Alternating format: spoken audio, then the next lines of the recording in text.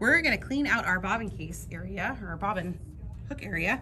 So I have the ruler tray on, so I'm just gonna tuck my vacuum back here. So I use this, this natural fiber paintbrush, and let's just get rid of, probably should have cleared those threads away. Okay, so we're gonna just dust this out. Now, this particular machine, let's pop this tray off. We did that really backwards way. Okay, so this machine currently does not have a bobbin door, which is fine, no big deal. So we're just going to dust this all out, clean our hook out here.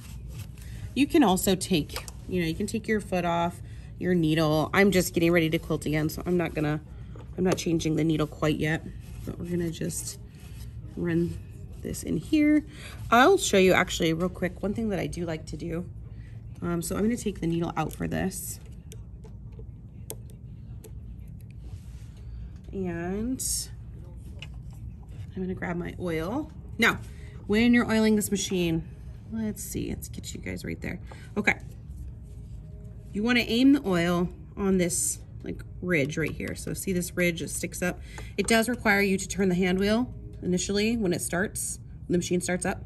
So I'm just gonna turn the hand wheel a little. I'm aiming for this ridge.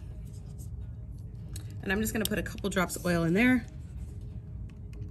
And like that. Now, if I've been running the machine for a little bit longer, sometimes I might do a little bit more oil. So what I'm gonna do is I've just put oil in the bobbin. I've taken the foot off, I've taken the needle out, that's important. And then I'm gonna go up here to manual mode, and I'm going to turn my speed down somewhere between, like maybe 500, right? I'm gonna turn it down. And then what I'm gonna do is I'm actually going to run my machine. There's no needle, no foot, no stitch plate.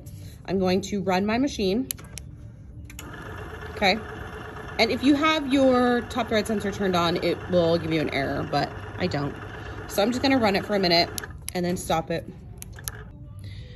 Okay, so I've run it in manual mode. What that does is sometimes if you've got thread and fuzz, and you can kind of see my bobbin area down here. If you've got thread and fuzz and stuff in here, it's just going to kind of help loosen things up and kick out any stuff. Like I've had stuff get stuck, in the groove here. And so it's just gonna kick that out for you so you can pull it out with a pair of tweezers. Now what we're gonna do is we're just gonna put everything back in our machine. So I've got my stitch plate. I'm just gonna kind of clean the fuzz off of it. Put that back on. I've already checked my bobbin case tension, so I'm gonna go ahead and put that back in. Put it in. I hear the click. I'm happy with that. I pull, cut the thread. Let's get our needle back in. Remember with our machines, right? Needles go flat to the back, just like our domestic Berninas. Tighten that down. I could also just kind of dust off the fuzz that I've got on the needle bar. Put my foot back on, make sure it's clamped down nice and tight. If you're using an adjustable foot, make sure it's adjusted all the way down to start with. If you need to back it off a little once you get started, if you're using a thicker batting, you can do that. But let's make sure it's adjusted all the way down, which it is. Okay, and I'm just gonna put my tools out of the way. And now I'm ready to thread my machine. So I have my handle out of the way here, just kind of to show you guys. And so I've got my thread here. I'm gonna start. Okay, so what I forgot to point out to you is that when you start threading, you're gonna thread from here up to your guides here, through this one, and then come down to your thread guide. By coming to the thread guide here, now I've got two thread guides. I use the front one because I'm short and it's closer to me. I'm gonna thread there, come down underneath the guide here, and then we're going across. Once I've gone across here, there's another tension disc back here. So I've come across, follow the guide around, coming down. We've got a spring down here. Let's move this handle out of the way. Okay. All right, so we've got our spring down here we're catching, and then we have to thread our take-up lever. So let's move it closer. I usually have a long line of thread. I cut that.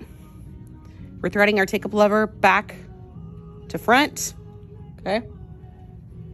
And now we're coming down. Now, if I had the door closed, my thread would go in the right path. I like to have the door open because I like to see where everything is. So I'm going underneath this little plate here, okay, down to my thread guide here, okay, thread guide. And now I'm going to the thread guide above the needle, and then I can use my needle threader. So under the threader, push all the way down, thread back into the guide and up. Now I make this kind of motion with my thread, and that allows the thread to catch on the little hook that's in the threader head. And then pull my thread through, close the door, cut my extra over here, okay? And now my machine is threaded top and bobbin for quilting.